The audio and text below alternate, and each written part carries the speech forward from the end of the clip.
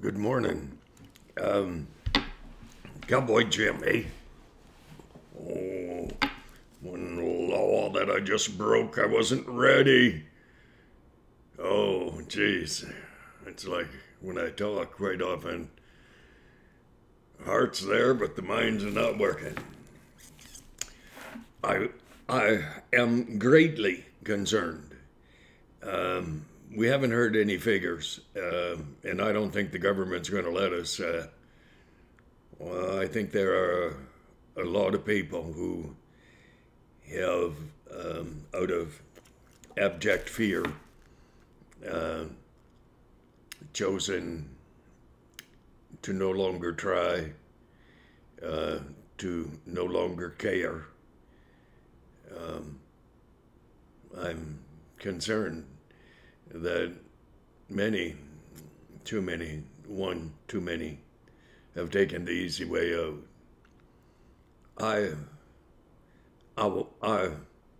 The desire of my heart is to encourage you to hope. And so I want to do a couple of scriptures. Hey, if you've suffered through me in my presentation of the Creator, as long as you have, you can probably handle this. I've said for years, Job,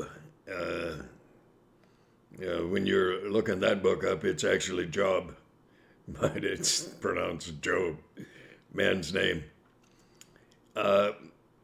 I put forth the idea that he had said for many years, the thing I feared has come upon me. I think, allow me to read this, okay? For the thing which I greatly feared this is Job, chapter 3, verse 25. For the thing which I greatly feared is come upon me, and that which I was afraid of is come unto me. I was not in safety before COVID. No, we really weren't. I was not in safety, neither had I rest, neither was I quiet. Yet trouble came.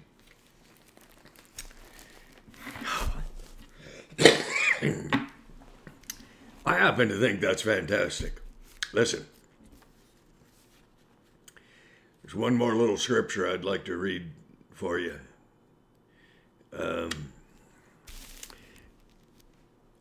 John 14, 1. Let not your heart be troubled. You believe in God, believe also in me. That's Jesus that is speaking. In my Father's house are many mansions. If it were not so, I would have told you. I go to prepare a place for you. And if I go and prepare a place for you, I will come again and receive you unto myself, that where I am, there ye may be also. And whither I go, ye know, and the way you know.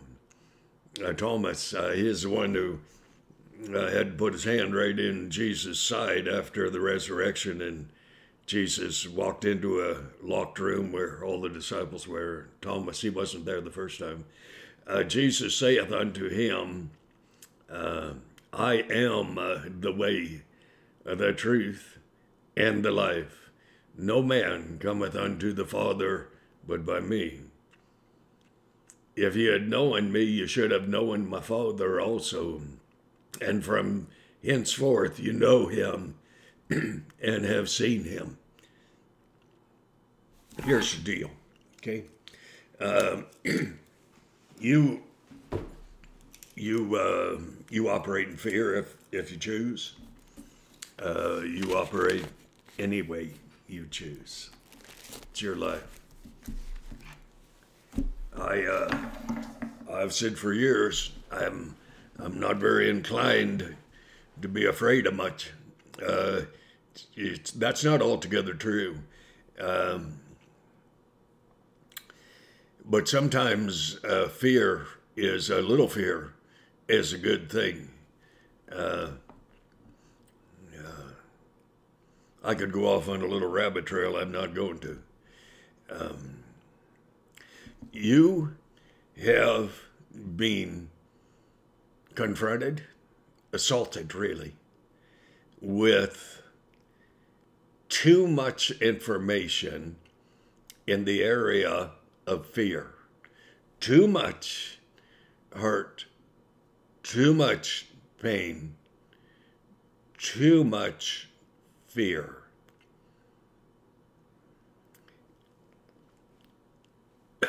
The word debilitating, I happen to like that word. That's what fear does to you.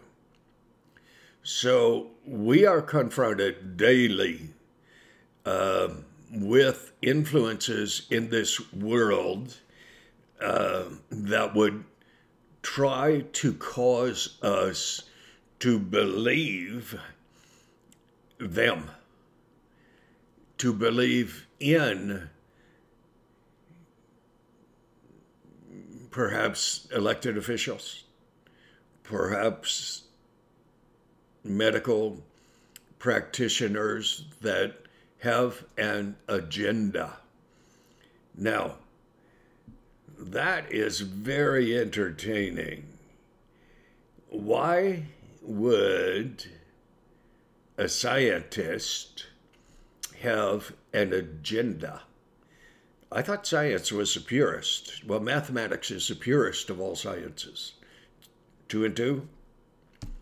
The simplicity of it reflects well the purity of it. Science wants you to be afraid to live. Science wants you to hang on every word that comes forth from the scientists' mouths. Problem. It's a real problem, children.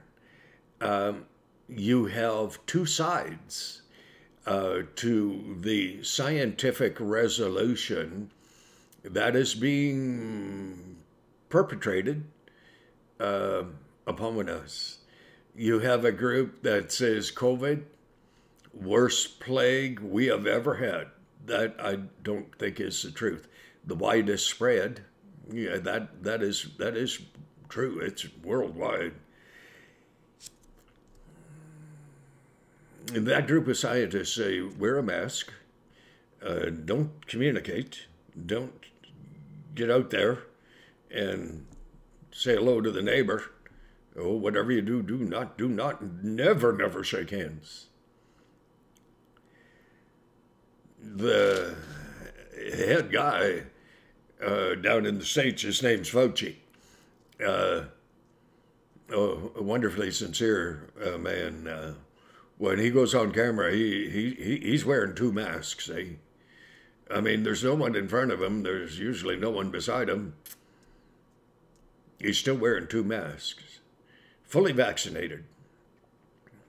Probably has already had COVID anyways. And a reporter asked him, I mean, there are reporters, interviewers, who ask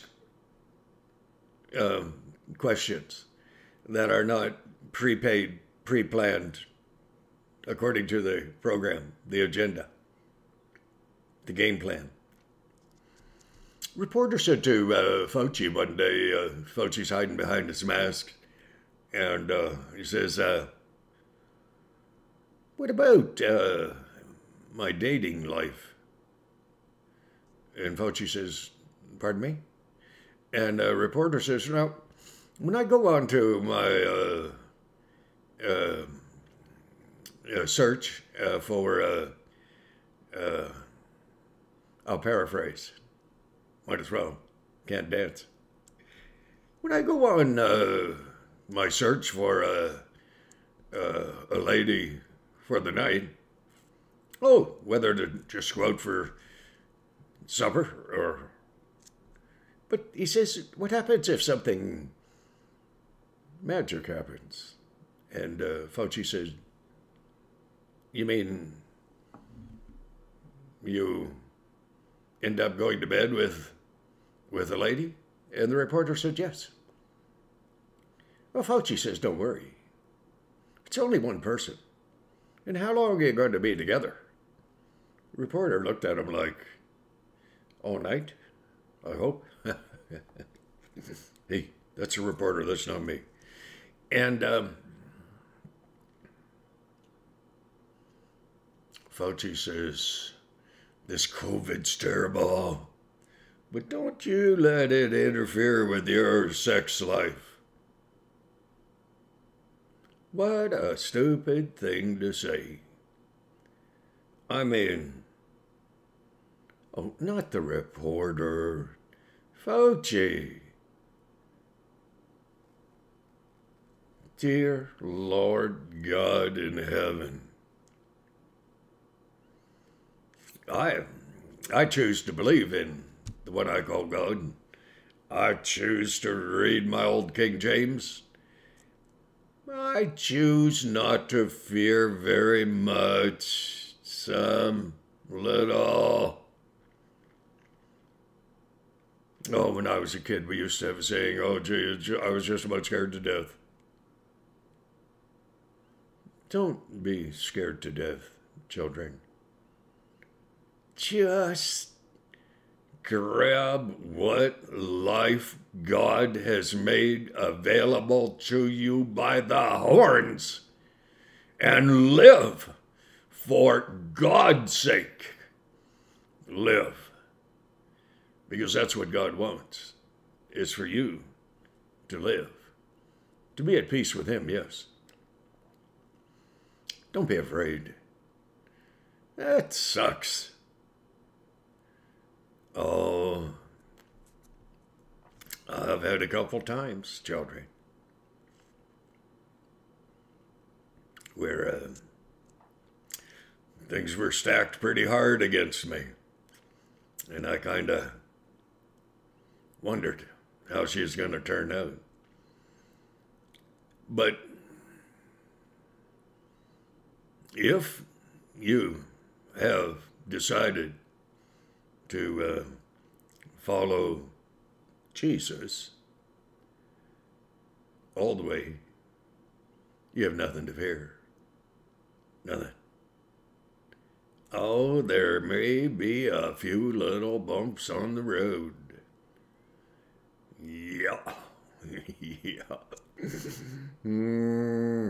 Yeah. But children, God loves you.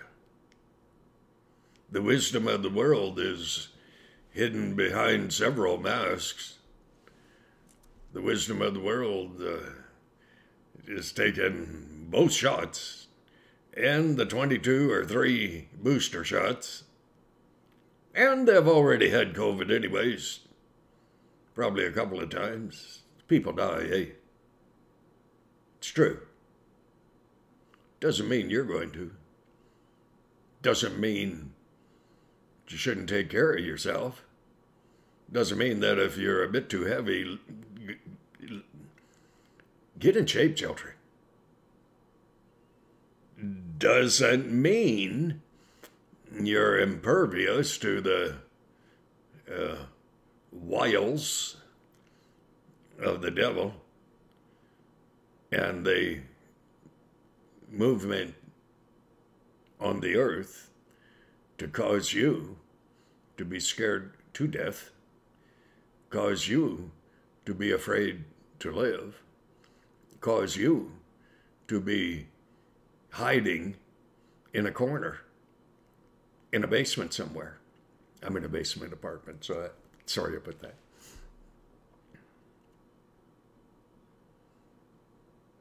God loves you. Jesus Christ said, I am come that you might have life, and more abundantly. John 3:16, Y'all know that. For God so loved the world that he gave his only begotten Son, that whosoever believeth in him should not perish, but have everlasting life. If you take the time, get over religion. I don't like religion. I don't like religions. I'm all in favor of church. I have been in a few good ones. Good preachers, few. If you can come to the place and you say, God, I am scared to hell. I don't have a clue what way to turn. I don't know what to believe. But God, if you are real, I wish to believe in you. So, how do you choose to believe in God? How do you define what God is? Could read the Bible. You could say, God, if you are real, would you please make yourself known to me in my heart? Okay? If you're real, I want to believe in you. If you're not, I don't. Pretty simple. What is God asking of you? Oh, that you be good? No, not a hope in hell of that. No one can be good enough. It says, for all have sinned and fallen short of the glory of God. Everyone. I couldn't make it through a day without screwing up. And every time I screw up, I don't fall on my face and say, God, forgive me, forgive me. Jesus said he is going to sit at the Father's right hand. Fundamentally, he's making excuses to God for my bad behavior. I don't choose to be bad, and it's just it's a gift. Sorry. So, how do you be at peace with God? You simply say this: God, forgive me. I accept that Jesus Christ is your Son, that he suffered, bled, and died on the cross as a sacrifice for me, an atonement for my sin that I own. I'm not stupid. I own my own sin. I just couldn't actually afford to pay for it. No way. Not and live. Because sin requires the shedding of blood. It was Jesus' blood that was shed for you. He suffered, bled, and died. He took all your sins. Only if you choose to say this simple prayer: God, forgive me. I recognize Jesus as your Son. I am sorry. Help me to be what you want me to be. And Jesus takes your sin, all your sin, your fears, all your fears. You may have to get serious. Get you a good friend who loves God. Enter into an understanding of Scripture. Trust him. Trust God.